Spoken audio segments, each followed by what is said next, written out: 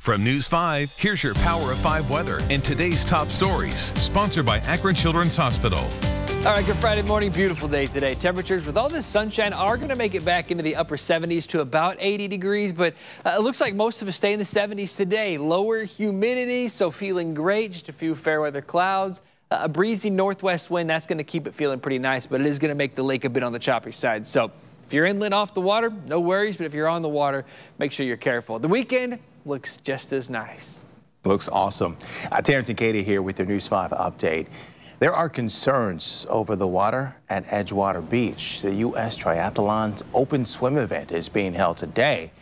The Northeast Ohio Regional Sewer District tells us the water quality is okay, but raw sewage overflowed into Lake Erie after all that rain Tuesday. Event organizers say they're monitoring the situation closely. Cuyahoga County's Domestic Relations Court just launched an app called Court Connect. It lets families and attorneys follow their cases 24/7. You can see the court docket, court dates, and receive push notifications.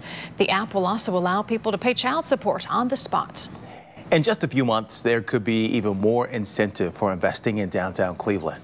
In this News 5 original, Kevin Barry explains how it could lift up a part of downtown Cleveland that's been left behind.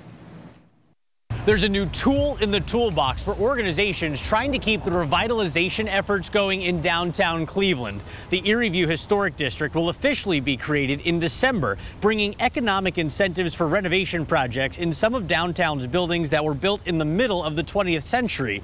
The district will overlap with what is now called the 912 District between East 9th and 12th Streets, running from Lakeside to Chester. The area already has plenty of office space, but Tom Yablansky at the Downtown Cleveland Alliance says it needs work to meet modern needs, and the historic designation will help. We've seen its success in other parts of downtown. It attracts capital, it attracts investment, it attracts creativity. Tom says the goal is to get more buildings that are mixed use with retail and residential space. In Cleveland, I'm Kevin Barry, News 5.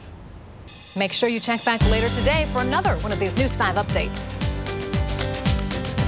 Sponsored by Akron Children's Hospital.